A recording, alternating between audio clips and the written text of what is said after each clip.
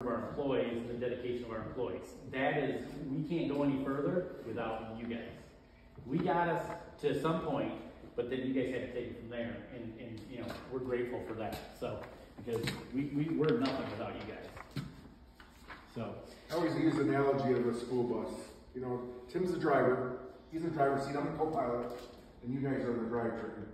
You know, the engine and the wheels that turn the bus and move it down the road. That's the truth. And you know, a lot of you guys and gals have sacrificed over the years. That's one thing about this industry. It's a tough industry, and you're a slave to the weather. And I don't care what you say, you're going to sacrifice.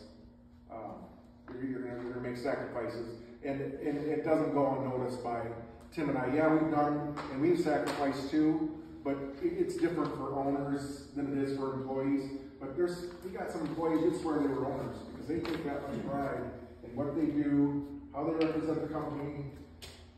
You know, they wear it on their shirt. They give it 100%, and we truly appreciate that. And I hope you guys know, because like I said, we wouldn't be here without you guys. You wouldn't be here without us, I guess.